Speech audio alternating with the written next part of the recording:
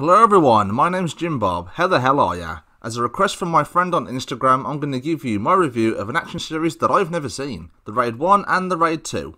People praise John Wick all the time for its incredible action, and while I agree that John Wick has some of the best action ever put to film, and come on, how is this man not breathtaking, people, come on. But after seeing the Raid movies, all I want now is a crossover. Make it happen, Hollywood. The Raid was released in 2011. Man, that was the year I started college. Why have I never seen this movie until now? This movie stars Iko Uwais as a rookie police officer named Rama, as he and 20 other armed men attempt to storm a drug criminal-run apartment building, which has been a no-go zone for the police for years. Through determination to see his wife one more time and to be there for the birth of his son, Rama and the others fight for their lives, floor by floor, trying to reach the big boss himself. I'm going to start by saying that this movie is awesome. The action is so goddamn entertaining, and in my opinion, it's filmed and choreographed better than John Wick. I've stated before in movies like this that sometimes it's nice just to sit down and watch a movie with a really simple premise. You don't have to use too much power in your brain to focus on an overly complicated plot with a lot going on. This movie is simple and straight to the point.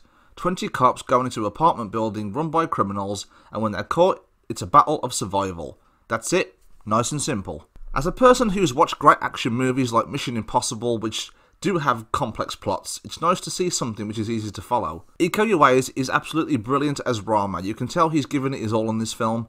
The action almost looks real to the point where it actually seems like these characters are hitting each other. The film goes to extreme lengths with its violence, and oh my god, it's so entertaining. I found myself grinning at the screen and I couldn't help but go.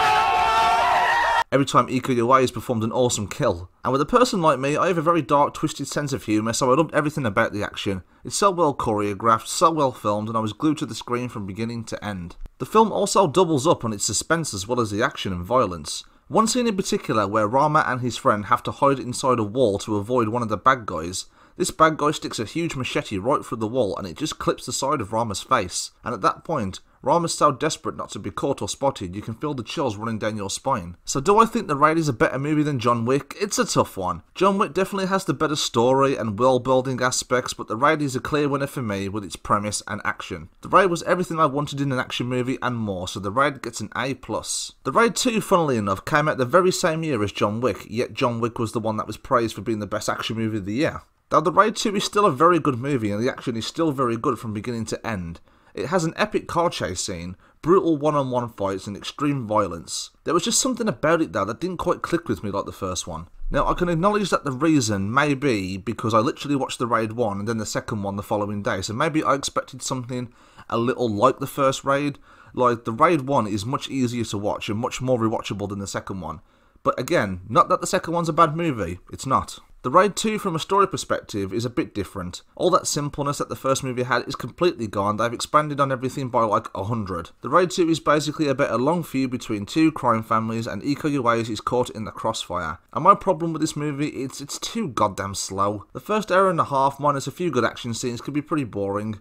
I understand that it was necessary for the story they were trying to tell, but I think there's just too much focus on the 10,000 new characters they brought into this film than our actual hero. Yes, I'm exaggerating slightly when I say 10,000 new characters, but what I mean is that there's too much screen time devoted to this guy in particular. His name's Yuko. Though his story is very good and interesting, and I can appreciate it. He's this guy who's struggling with the way his crime boss father does things and runs the business, and while all of that is done very well and it's very well stretched out, the focus seems to be on him and the crime family feud, more so than Iko Uwais. I mean, come on, movie. When the action does go down, it really does go down. But then the film will just cut to these crime boss families having meetings around fancy dinner tables, and I found myself getting really bored. Give me Iko Uwais kicking ass, man. I want to see him kick someone in the face, and I want that person to bleed all over the floor. That's what I want in a Raid movie. I mean, even though this movie does give you a lot of that as well. Yes, I do like the more in-depth approach the film took, and a lot of other critics like this movie a lot. I'm not saying that I don't. I just think the movie is too slow at the beginning, and you feel as if you're waiting for stuff to happen. But it more than makes up for it in the final 30 minutes of the film, which is just non-stop action. And man, it's fucking brutal and excellently filmed. Iko Uwais may just be my new favourite martial arts actor.